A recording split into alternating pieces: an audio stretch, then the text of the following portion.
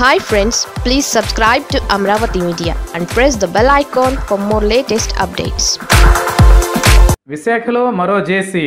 విశాఖ జిల్లాకు చెందిన మాజీ మంత్రి టీడీపీ సీనియర్ నేత చింతకాయల అయ్యన్న పాత్రుడు మాట్లాడితే చాలు మంటలు పుడతాయి. ఆయన పక్కా మాస్. ఆయన స్టైలే వేరుగా ఉంటుంది.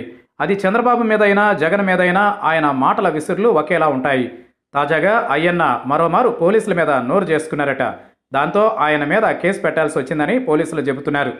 అయ్యన్న అసభ్య పదజాలంతో దూషించడం వల్లనే కేసు పెట్టామని నర్సీపట్నం పోలీసులు అంటున్నారు.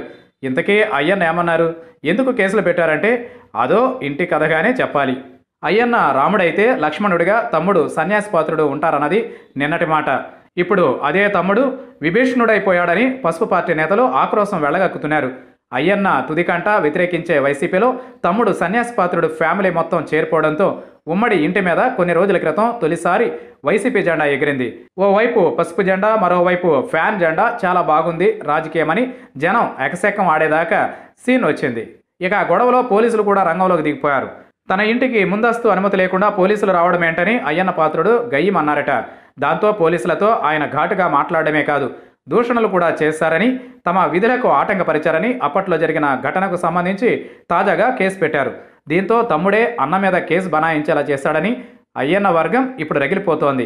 ఇదంతా తప్పుడు కేసు అని, కావాలనే అయ్యన్నని మానసికంగా వేధిస్తున్నారని టీడీపీ తమ్ముళ్ళు అంటున్నారు.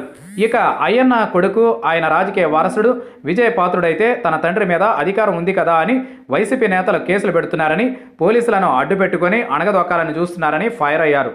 తాజా కేసుతో పాటు గతంలో కూడా అయ్యన్న మీద ఆరోపణలు ఉన్నాయని వైసీపీ నేతలు అంటున్నారు. ఆయన మాటకొస్తే చాలు పోలీసుల మీద గట్టిగా నోరు చేసుకుంటారని అంటున్నారు.